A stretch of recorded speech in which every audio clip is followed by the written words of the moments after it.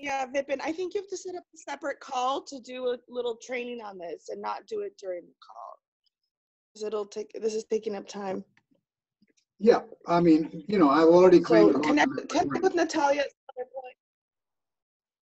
Yeah, connect with Natalia at some other point and go over it. Yeah, all that is done. Now we are recording, we are done with that particular thing. So, Natalia, I think the key is, can you do share screen also, or you're not able to do that? Yes, I can share the screen. That I can see. Okay, please share the screen and show the, what do you call it? The antitrust policy, which should be in the link there in your meeting agenda. Okay.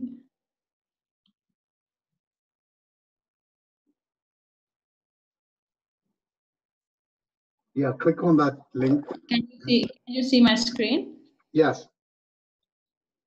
Okay, so are you seeing now the antitrust policy? Yeah.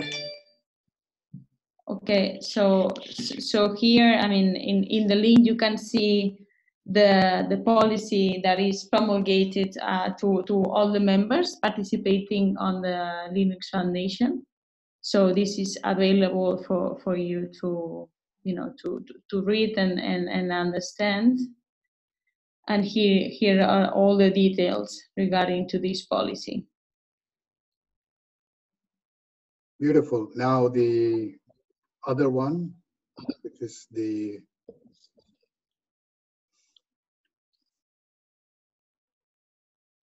and then the code of conduct on the Hyperledger. Yes, please. Basically says that we welcome everyone, right? Yeah, so here everyone is welcome to participate and engage in any of the groups that are available. And if people have other ideas, they can suggest other groups to work on. And basically, you have to treat everyone with respect. Socialism, no bullying or disrespect. Everything else is allowed, free exchange of ideas. So yes, so if you want, you can stop the screen sharing, and then let's introduce ourselves and get on with the with this call.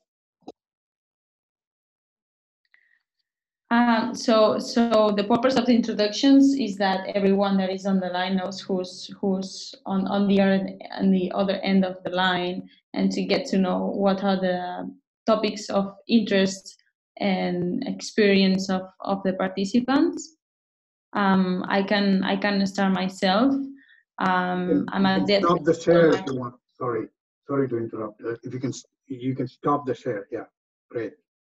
Okay, thank you, Vipin. So I will start myself with introduction. I'm a debt capital markets specialist, basically working on the origination and syndication of bond issuances and commercial paper and other type of debt origination, such as project finance. I'm interested in the Hyperledger to get to know how blockchain can help on the issuance and settlement processes.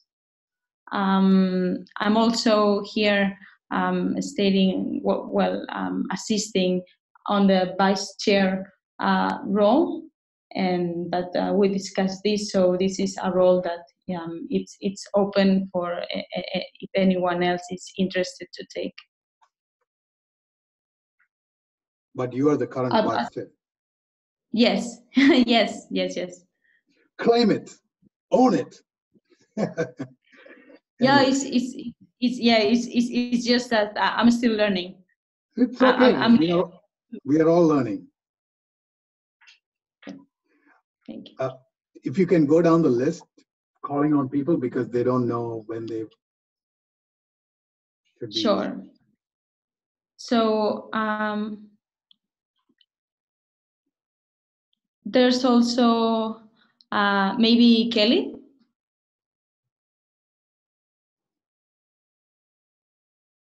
Yes, my Kelly, name is are you? yeah, I'm here. I was taking notes. So my name is Kelly Cooper, and I actually work in higher ed in California, and I've been a volunteer with Hyperledger for about 2 years. Thank you. Kirtik? Not sure I pronounced that right. Yeah, that's fine. Hi everyone, my name is Kirti. Um, I have a background in management consulting. I specialize in capital market operations. Now I'm more interested in blockchain solution architecture. My areas of interest are asset digitization, so how to kind of build the entire product from scratch and scale it effectively and solve problems within the capital market operations space, especially. Um, and I'm currently working, at least trying to find my way around a couple of papers. So I'm deeply interested in regulations, data, as well as use cases. So I'm working with the rest of the team to try and define this in the best possible way. Thank you. Excellent. Saptarshi? Yeah, hi, this is Saptarshi Chaudhary. I work for Paramount Software Solutions. We have been engaged with the Hyperledger project from April last year, but we actually started, participating in all the meetings in a more proactive way from April of this year. And I'm looking forward to explore the capital markets, especially for the Asian market. The growth of and the scope of blockchain to be applied in capital markets in Asia. Thank you. Karen?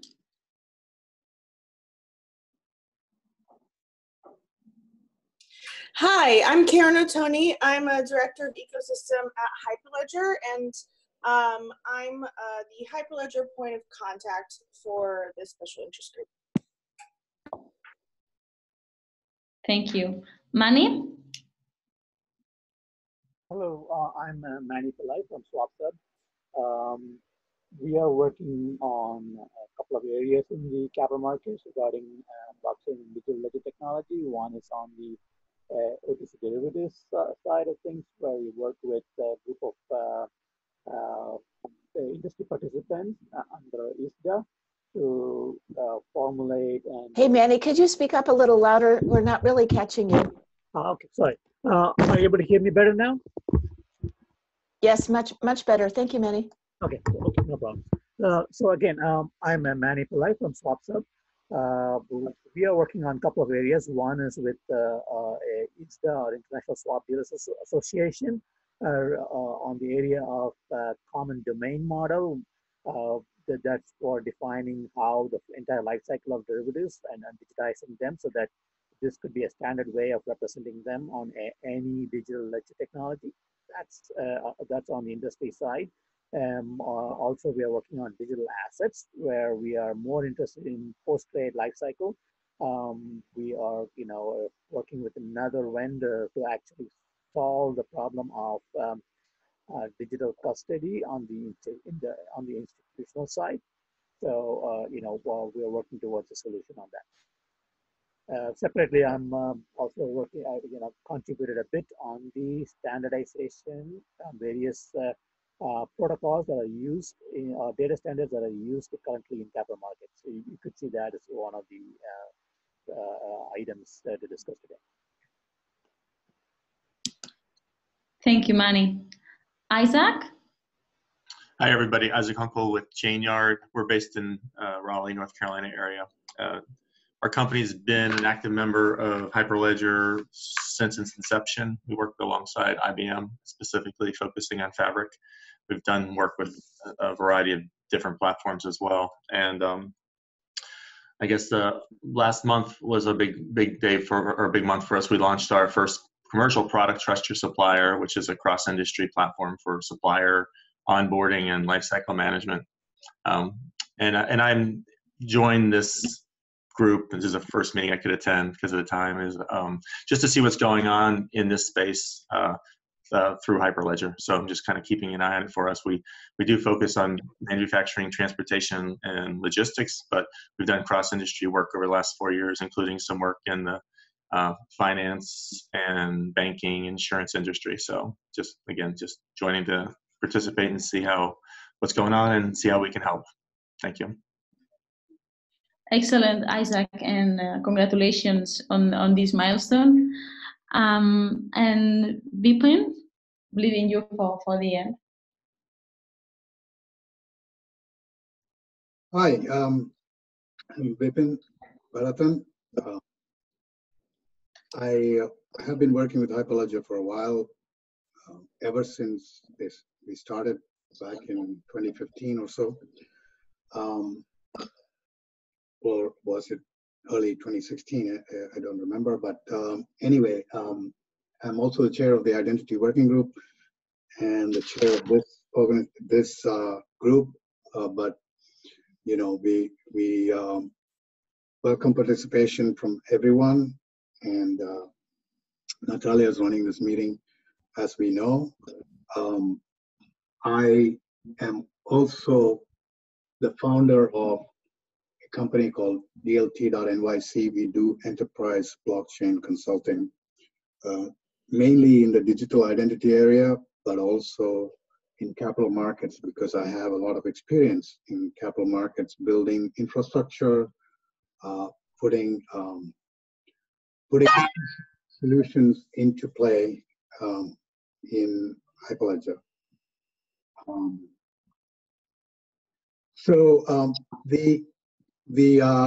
Couple of points here. One is Kelly was mentioning that there was a call for papers, which we'll talk about later, and also this trade finance securitization paper, which I'm writing, an article that I'm writing. The other thing I want to say is, since Stan is not going to be here because he sent me a private note, maybe the use case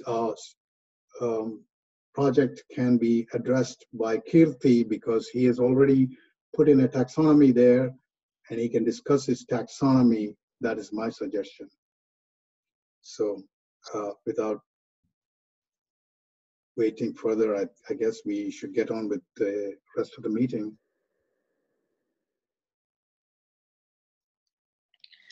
Okay, Bipin, shall we start first with if there's any update or comments to the draft on the launch blog that you started? Yes, so I had put it out, and I had also sent out an email about it to everyone. It is basically going to be put in place during Cybos and during that week, during this month, because it's according to Karen, it's a fintech month, or rather, according to Hyperledger, I guess. Karen told me that it's a fintech month, and so the blog is there for everyone to review and for Hyperledger staff to edit. Karen, if you have any other comments, this would be the occasion to bring it up.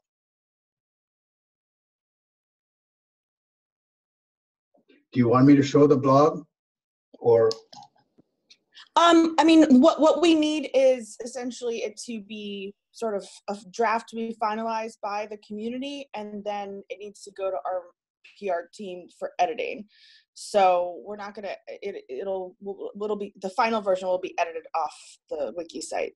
So we'll need a final version. I'll check back, let's see on the deadline that I got for that, and I'll let you know in a second. Okay, so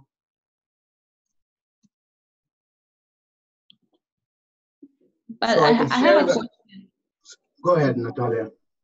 Is it gonna be static? I mean, is it gonna be updated here on the Hyperledger space? So you know, the way Vipin is doing it is having it be a community effort to draft the blog. That's one way. There are different ways that different SIGs do it. Sometimes it's just the chair that drafts it. So if you have any input that you would like to make to the blog, do it on the wiki. And again, I'm going to get you that deadline. And then at the deadline, we will actually have to edit it off the wiki, and it'll be finalized and published on the Hyperledger website and promoted in social media when it's launched. Yeah, I wrote most of it, meaning I would say 98% of it. Natalia did edit it yesterday, corrected some things, and also made some other suggestions, which she has incorporated. So if anyone else has any input, that would be great. So let's move on to the next topic, right, Natalia, or do you want to say anything more about it? Or anyone else, for that matter, say anything about the blog? Yeah, that was my only question. So if there are no further questions, we should move to the next topic, which is the Global Forum presentation. Okay, the Global Forum presentation. So there is a deadline for giving a presentation, for suggesting a presentation, and you have to be, you have to look at the CFP, the call for papers, I suppose, as it's called. I will send out an email with the link to that. If anyone wants to make a presentation at the Global Forum, please update the, give them the proposal, sorry, that follows that CFP. I can also try to find it and paste it up here. And according to Kelly's excellent suggestion, I might try to turn that securitization article into a presentation, because the article is going to be pretty short, around 800 words.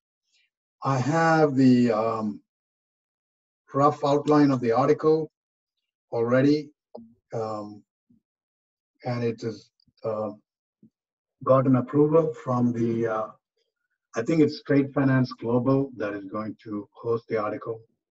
So that's as far as the Global Forum goes.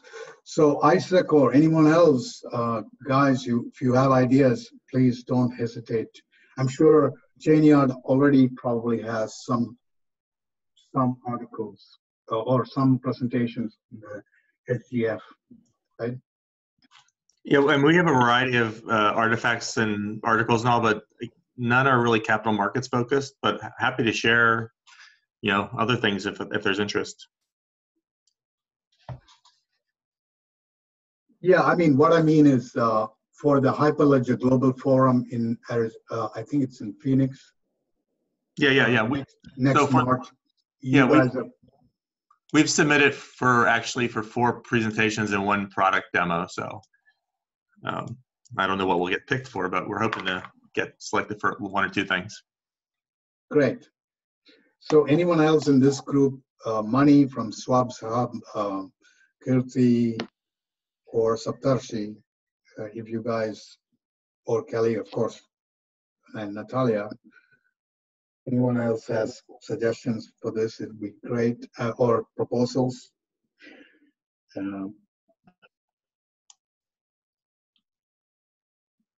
Money? Not really. I mean, let me think about it. If there's anything, I'll definitely share it with the group.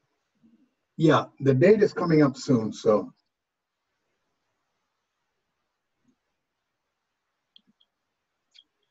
Anyway, now is the time to do the, I guess, Natalia, what is the next thing that we look? Yeah, so maybe we should speak about the status of the different projects that are currently open on this SIG.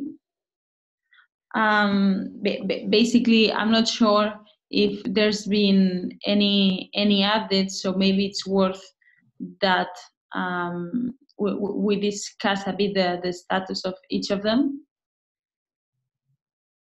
So the first one is the taxonomy that the proposer is Vipin. So I'm not sure here if there has been any updates. I actually edited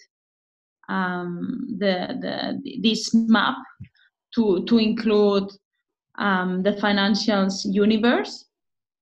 Apart from that, I think it's pretty comprehensive. My question now is, what do we do with this graph?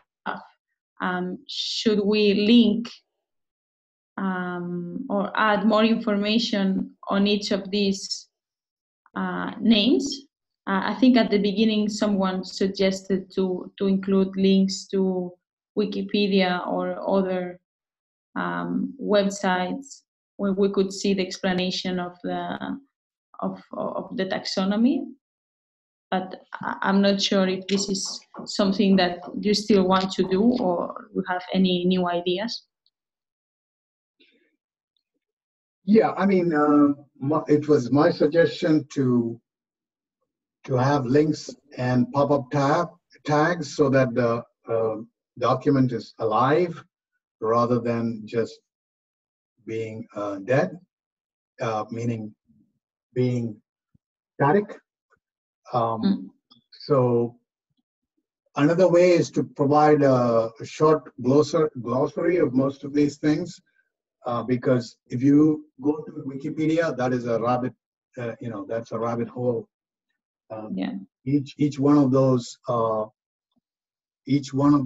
bond types can be articles of a page or more. So maybe create a glossary of this, which I will do, and then link it to this.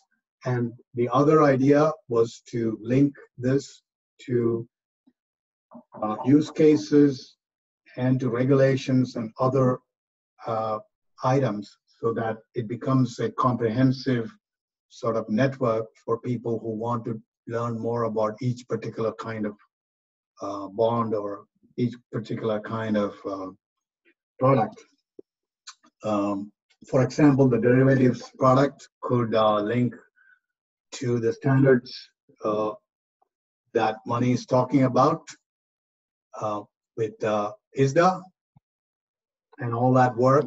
But, the point is we provide a taste of what it is before people can go and do the research on their own. And in that case, we provide some links to those as well, so that it becomes a true reflection of a web, in the sense that we have our own little intranet of things, and then that then links to the broader subject matter universe, which is often the case when you do research, that you sink deeper and deeper into a specific topic. So that is the idea there. So the next, I'm done with my. I have seen your FIG extension. Natalia, can you say anything more about it? Yes. So basically, in the classification. Sorry, should I bring up the share screen on that? Yeah, I can share it. Okay, please.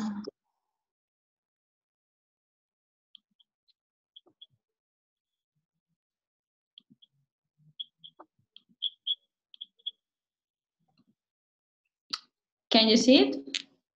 Yeah. So basically, we have this box, the main box, which is capital markets, and we are talking about bonds, equities, derivatives, and repos. So inside the bond world, we have the split of sovereign, municipal, and corporate and collateralized bonds. But inside, which is corporate, we were missing financials.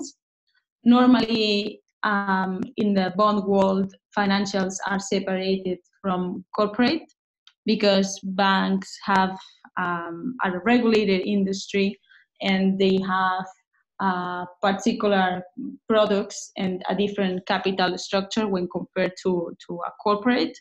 So I added the different bond types in the FIG sector, which go from the more subordinated, which is the AT1, to the most senior notes, which is the covered bond. And when I am speaking about subordinated and senior, I'm referring to the degree of subordination and I mean the ability for the bondholder to get repaid in case things go wrong. So that's basically the full stack of the bank capital structure. So is there are there explanations on each of these, like which we could add to the glossary, like AT1, T2? I could provide those the wording for that. Yeah, and and the protection that you just talked about, ranging from the most senior to the one that is subordinated. That structure is very common in capital markets when you do securitization. And maybe we'll have a section on that particular aspect of things, because I will be writing about it, the trade finance securitization. Basically, the lower items in the stack are going to be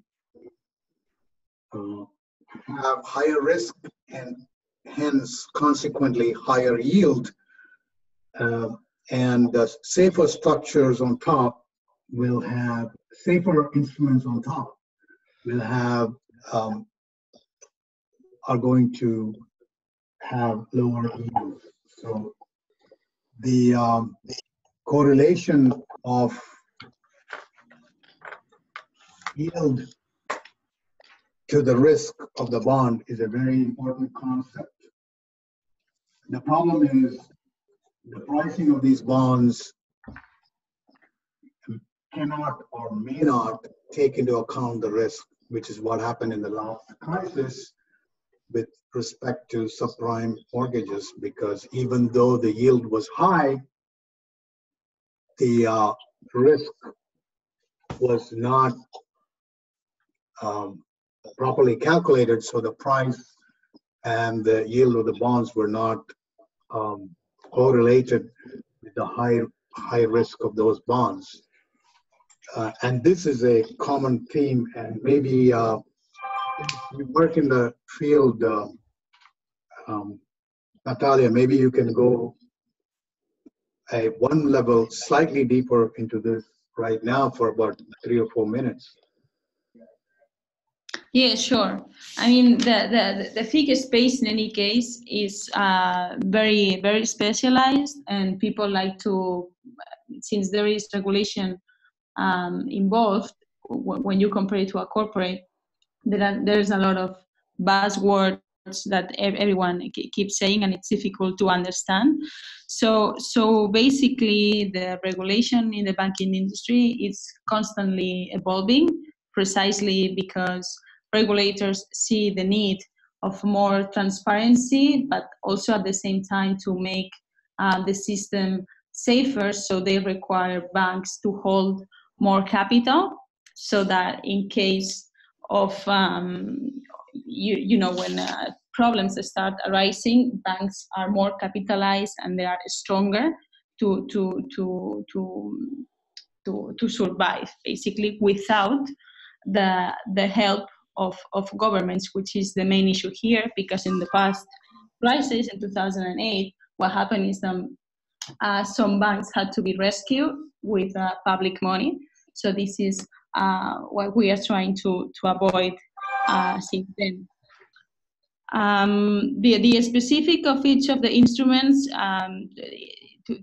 again, I think it's very specific. I think it's worth maybe, if you are interested, to go to the glossary once it's ready. But basically, these instruments, just for you to know, are designed so they cannot be bought by individuals. So normally, the minimum denomination or the minimum amount you can buy of each of these bonds is, depending of the bond, 100K or 200K.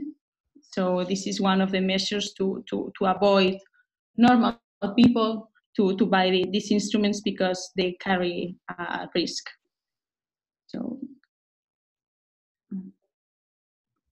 I could continue speaking with about this, but I think it's too specific. So I'm not sure it's worthwhile. Yeah, I mean, yes, about the financials fit universe, but what we want to draw out here is the principles. That principle holds across all instruments in a certain sense, because, for example, stocks are not protected in case of a default or a bankruptcy. Different levels of protection exist. Sometimes the so bonds are more protected than stocks. So there is no floor on the price of stocks. There is no floor.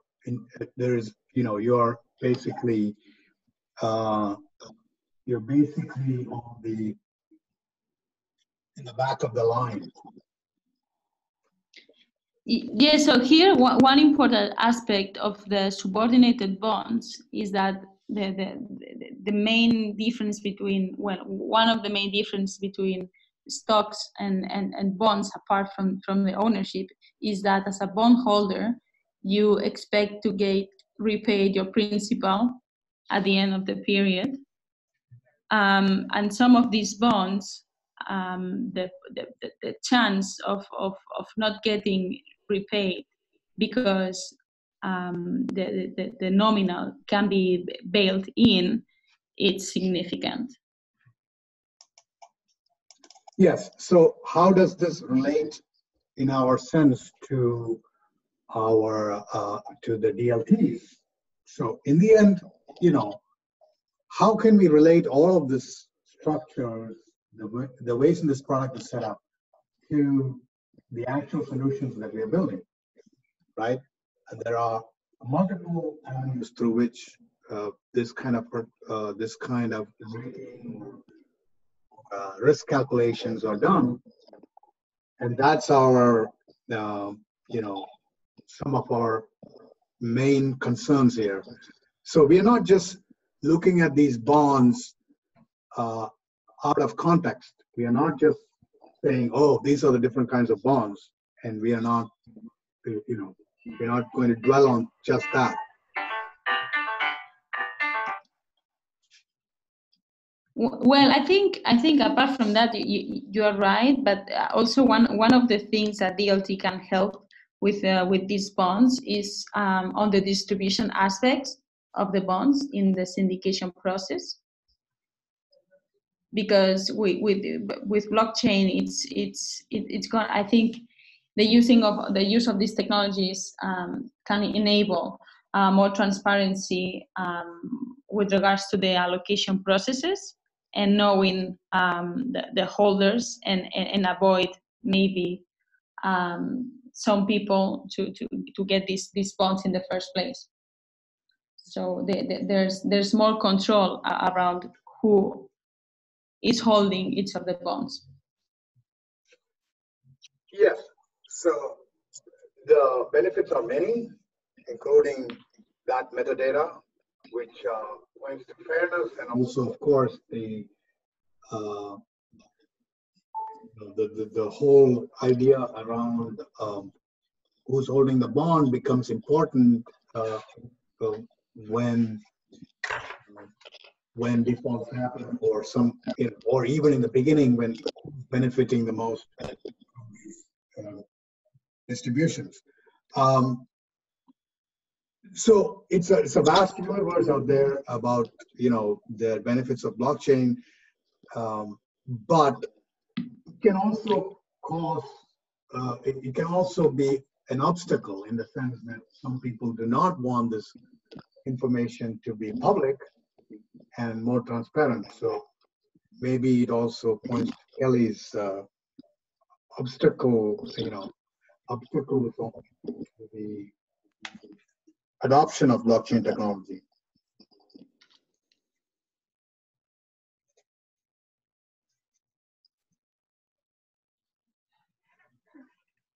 Yeah, Vipin, I think that's true across a lot of different segments, not just the capital markets, part of the uphill battle. Yeah, sure, but capital markets are a very important segment in financials.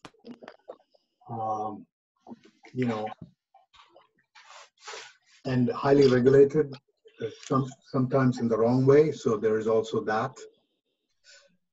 Yeah, you're right that it affects the prices of everything, right? I mean, insurance, healthcare, whatever. Well, all of these things are constructed in an unfair way sometimes because they look at the wrong things to calculate the risk profile.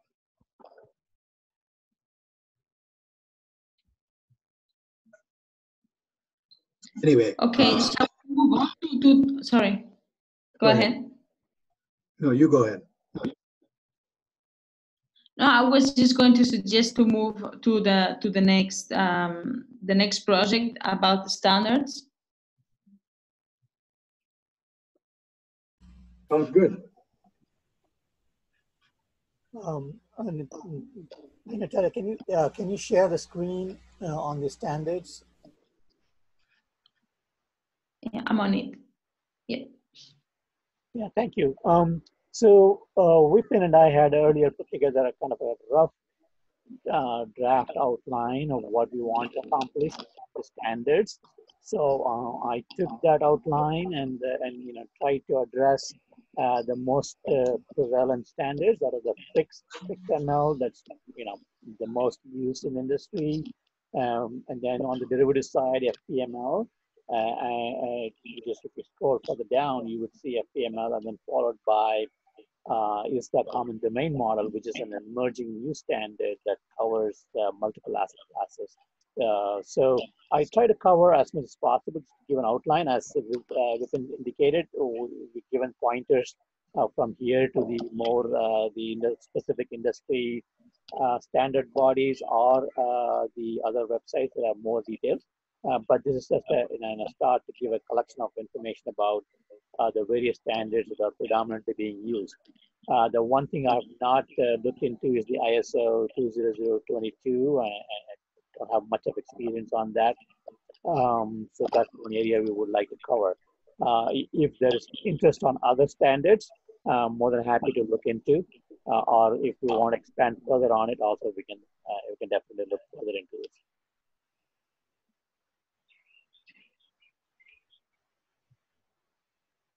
I think the ISO 20022 is quite important here because, for example, if you go to the ASX project, chess replacement by Daimel IDA, right, you'll see that a lot of they point to ISO 20022, but that is a data interchange standard. But then finally, they also point back to certain other standards, like, for example, legal entity identifier, LEI, and GLEIF, the Global Legal Identity Legal Entity Identity Foundation. Quite a mouthful there, but basically that. I mean, I don't know whether Isaac is your that's your project or product, which is the Know Your Supplier product. Does it have any integration with LEI? Somebody's got a. You should go on mute if you're not speaking, please. And I apologize. When you say LEI, can you explain that? Legal Entity Identifier, which is a standard promulgated by the global GLEIF. Basically, that GLEIF is a standard that has been suggested for legal entities. And it contains lots of information, and that is slowly becoming a global standard because it provides for nested structures, for agreement with local regulations, and for discovering beneficial ownership. So integration to that would be very key in creating a product like Know Your Supplier, because one of the sources of information about the supplier would be something like LEI. I don't work on that every day, but I'd have to say no. That's not a standard that's adopted. We have for the launch, we've depended heavily on Dun & Bradstreet for verification of a lot of the entities, and that's something they do today. So we're doing that through APIs, and there's some other third-party verifiers who are part of the ecosystem for providing financial ratings. We're talking to somebody about providing cybersecurity rating. EcoVadis is providing, if you will, sustainability ratings and all, just things that are important to big corporations when they're onboarding suppliers. But that's not one of them. I've taken a note here to look at that, though. Thank you. Yeah, I'm actually going to write a Rust-based system, a library, to interface with that standard, which is available as a HTTPS, like a REST API, and contributed to possibly to Grid or one of its sub projects, because I believe that is very important. There already exists some Python code, libraries to do this. But the key thing is it is a global standard, so it's not just confined to a specific country. And I'm sure that even the legal regulations in the United States are also covered by this standard. So, I mean, we can talk about this off-chain,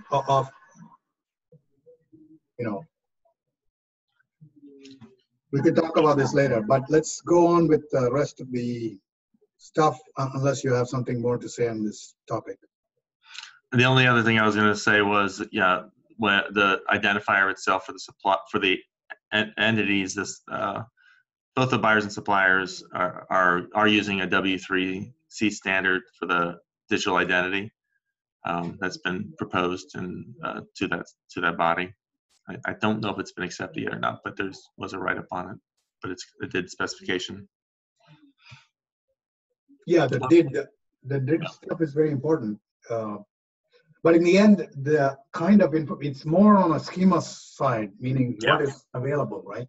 Yeah, I understand that, and I'll talk to those guys and see what they're doing on that side.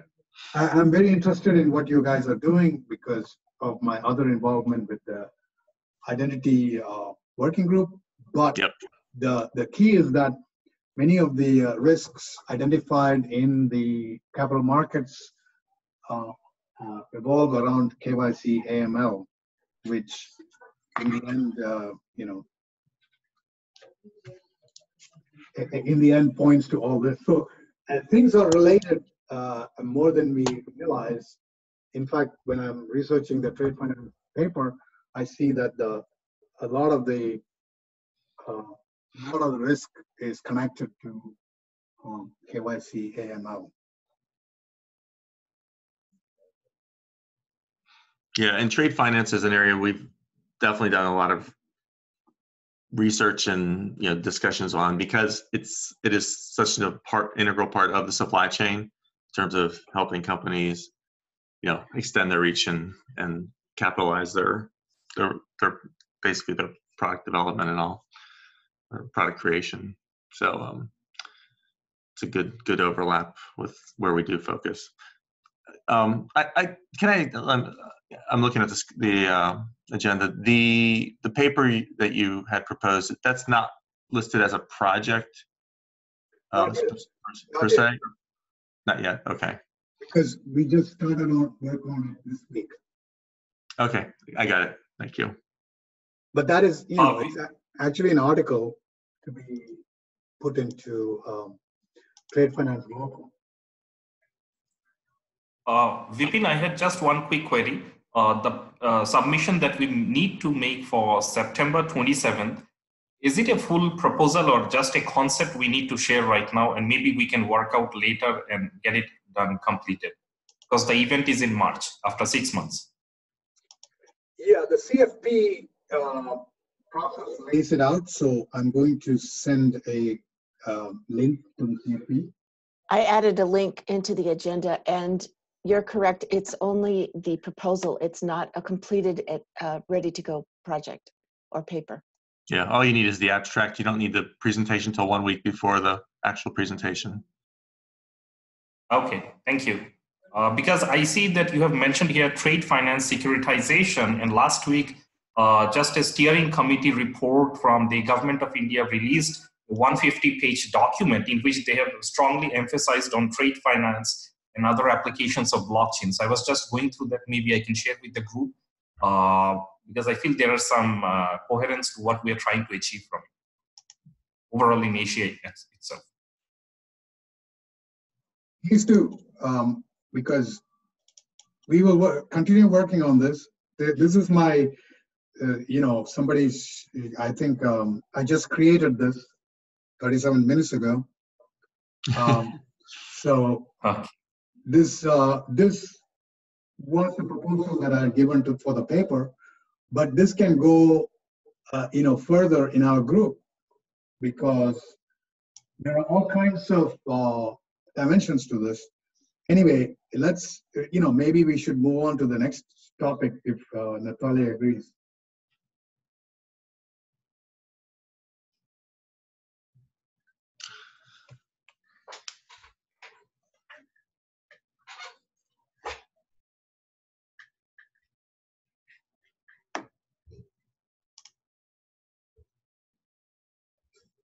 So the next project is about the use cases.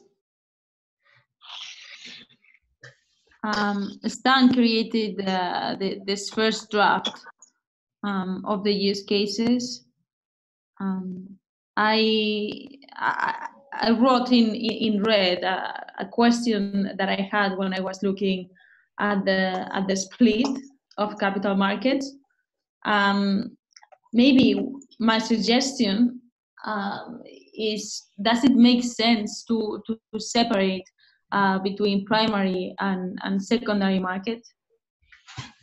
Because some of the products, I mean, the post trade would be part of the primary market, but then all the other activities on the secondary market are actually huge. So for instance, when you see the graph, the map,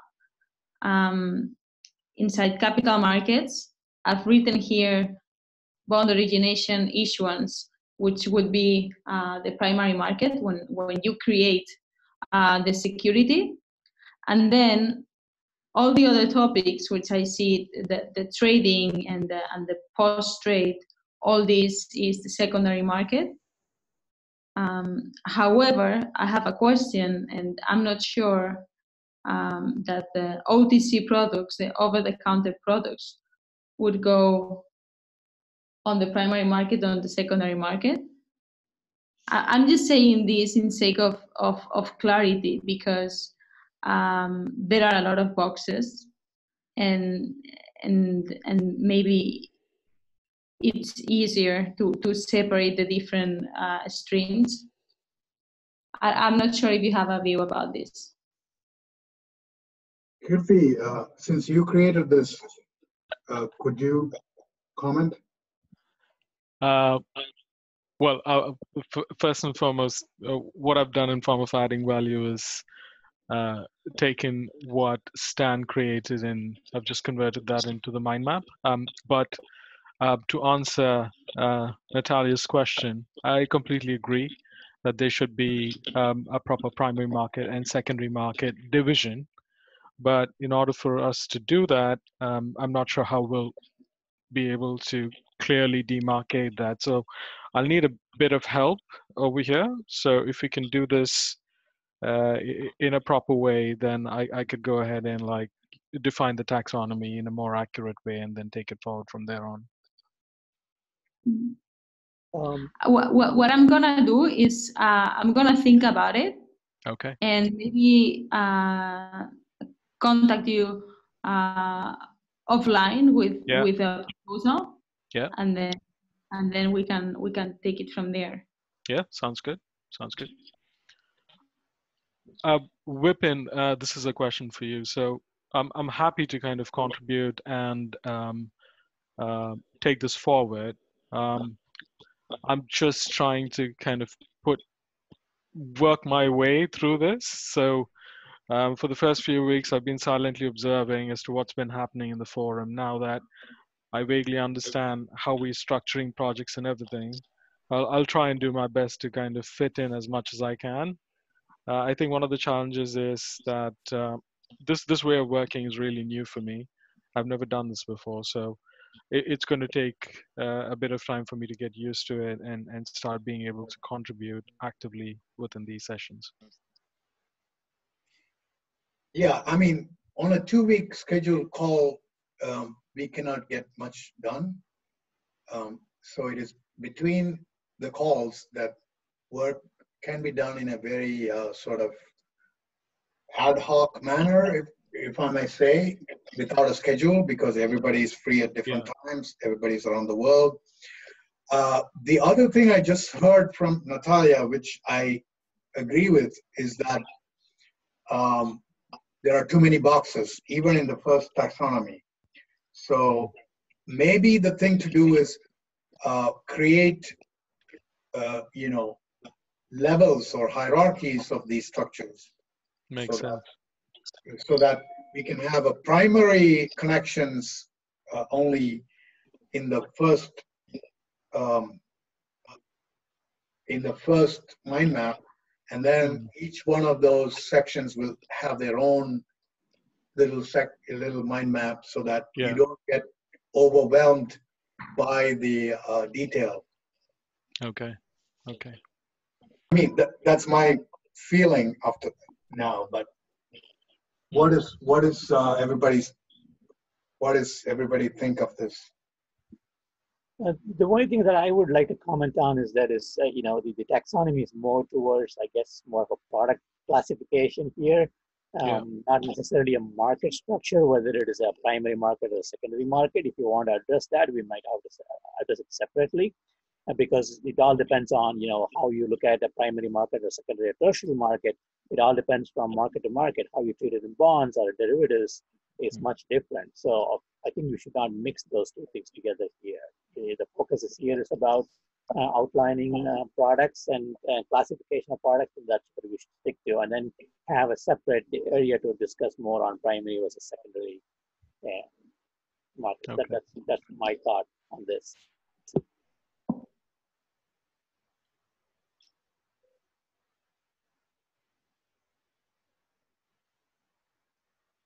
I agree, Mani. So should we? I mean, Should I? Kelly's finished taking notes. We should thank her for that. And I guess we are almost coming to the end of the thing. We have come to the end. Natalia, if you have any closing comments.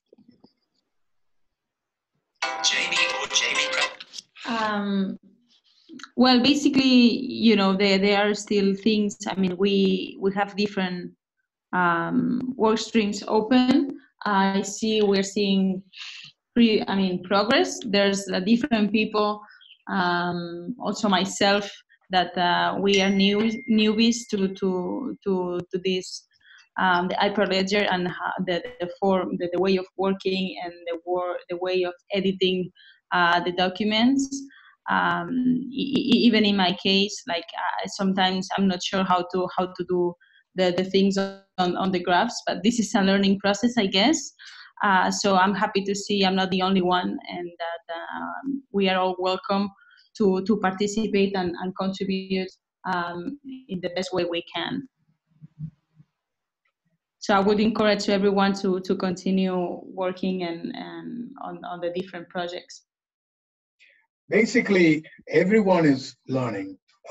We are questioning the very basis of SIGs and working groups and what the work product should be.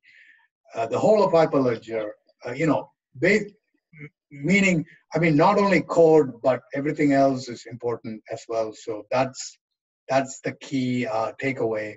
And how do we collaborate, collaborate effectively to produce something that people want to read or visit and will provide value to the others. That's the key.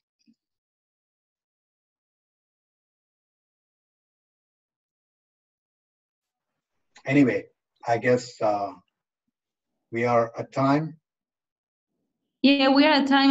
I see there was also a new topic about tokenization and digital currency. We have surpassed time, so I think maybe we can leave this topic for our next meeting, if you all agree. Yeah, maybe we should start discussing it in random order, because always the first few topics get discussed and the ones in the end do not get the time they deserve. Yeah, I agree. In any case, I will put it on the first item for next agenda.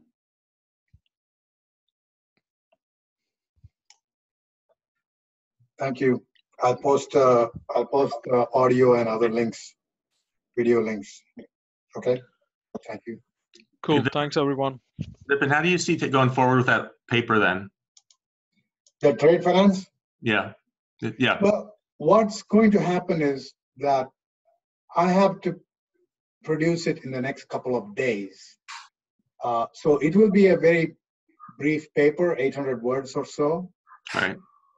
But we continue to work on this, and I will propose that as a talk for the HGF, right? Okay. And then we can also include your input into it here on the wiki. And I would also like to talk to you about your global, know your supplier product, if you want me to. Yeah, happy to talk about that. I just would like, to see what you're going to write about and potentially contribute if there's any opportunity. Yeah. Did you see the link that? Yes, I do have the link to the draft notes. Yeah, and also the link to the proposed paper. I mean, the I'm getting all the The links now. outline. The outline. The thesis is, you know, very simple. In fact, it will go into details on what Natalia was talking about also, the structures, you know, for example, the structure of the as bonds, what has been done in trade finance so far is the creation of an SPV, special purpose vehicle, and isolate this particular entity and securitize the trade finance through that entity for two things. One is because it's low duration, they created some kind of a revolving facility. Two is you know, like structure it so that there is a mezzanine tranche and you know, like a higher risk tranche or whatever, and those are then sold separately to different institutions. I'm very familiar with the way in which these things are done because I worked a lot with credit markets, including mortgages, during the crisis and after the crisis. So, you know, what we need are tools, basically, in order to do the securitization. Yeah, I think, and I'll drop, we'll take this offline, I think what I've seen is just getting the banks to support these new platforms has been the biggest problem on their success. It seems like there's lots of ideas out there to put these new ways of doing business together, but getting the banks to participate and make them successful has been the challenge. All right, I'll talk to you offline on that. All right, thank you. Thanks a lot.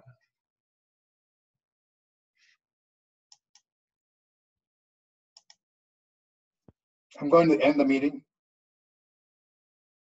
All right. Thanks, everyone. Bye.